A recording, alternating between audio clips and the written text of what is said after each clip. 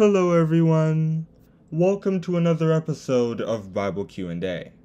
Today we're discussing, why was Jesus angry at the money changers? In John chapter 2 verses 13 to 16, Jesus did something that would shock the religious leaders of his day. He made a small whip, scattered all the coins and animals of the money changers, and drove them out of the temple. And the Jews' Passover was at hand, and Jesus went up to Jerusalem, and found in the temple those that sold oxen and sheep and doves, and the changers of money sitting. And when he had made a scourge of small cords, he drove them all out of the temple, and the sheep, and the oxen, and poured out the changers' money, and overthrew the tables, and said unto them that sold doves, Take these things hence, make not my Father's house an house of merchandise. Why was Christ so angered by what they were doing? Well, he was angry because the money changers were taking advantage of temple sacrifices to make a profit. They didn't care about worshiping God, which is why they were busy exchanging cash rather than reading the Torah or listening to sermons.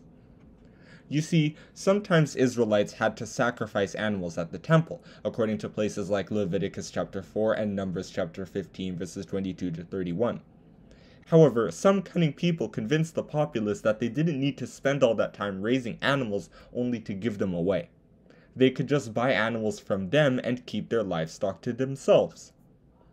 Seeing the efficiency of this process, some other merchants decided to forego the sacrifice entirely and just focus on economics. They told the people, why keep a farting, smelly animal around when you could just exchange it for money? After all, cash is a lot easier to handle than living things. Suddenly, simple convenience had created a profitable business. Of course, Jesus wasn't just mad at the money changers. He was also mad at the Pharisees for taking advantage of their business instead of defending Jehovah's interests and the holiness of the temple.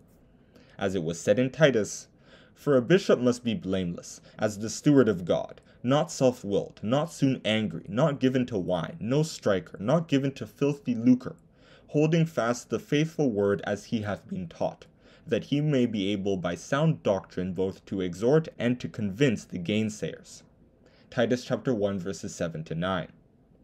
The Pharisees should have never let merchants take over the church, but they were corrupted by the profits that their business provided.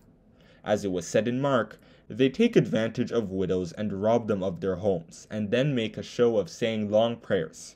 Their punishment will be all the worse. Mark chapter 12 verse 40 according to the Good News Bible.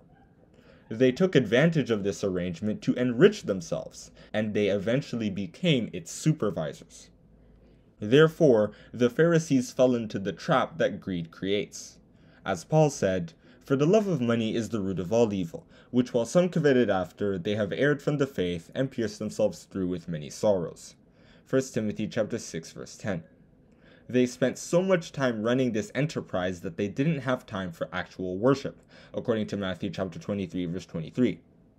That's why Christ said we can't serve God and mammon in Matthew chapter 6 verse 24. An example of someone who could focus on their faith rather than money can be found in 2 Kings chapter 5 verses 15 to 16.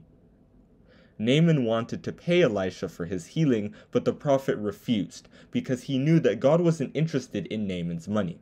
He was interested in getting Naaman to worship him. The apostles would adopt Elisha's attitude in Acts chapter 6 verses 1 to 6. In chapter 4 verses 34 to 35, the church started to acquire property and money through donations, but Greek widows were getting less money than their Hebrew counterparts. To prevent church services from becoming about money, they set up a committee to handle the matter and went back to preaching. As they said in Acts, it is not reason that we should leave the word of God and serve tables. Acts chapter 6 verse 2. They didn't want to profit from this situation. They only wanted to glorify their Father, and this widow matter was simply a distraction from that. Their decision reflected God's desire to keep business and religion separate. He didn't like the fact that merchants were turning the temple into a bank. After all, it was built to help Israelites communicate with Him, and He didn't use money. As it was said in Psalms, The earth is the Lord's, and the fullness thereof, the world, and they that dwell therein. Psalms chapter 24, verse 1. If God owns everything, what does he need money for? Therefore, my advice is that just like the Pharisees shouldn't have let the money changers take over the temple, we shouldn't let greedy people take over our faith. They might make materialism and cares of this life seem attractive, but eventually it is our worship of God that will matter in the end, not money. As it was said in 2 Thessalonians, "Now we command you, brethren, in the name of our Lord Jesus Christ, that ye withdraw yourselves from every brother that walketh disorderly, and not after the tradition which he received of us." 2 Thessalonians chapter 3, verse 6. And that is where I'm going to stop with this Bible Q&A. Why was Jesus angry at the money changers? He was angry at them because they were profiting from the worship of God, and he was disappointed that the Pharisees weren't as angry at them as he was. Thank you for listening! Don't forget to like and subscribe.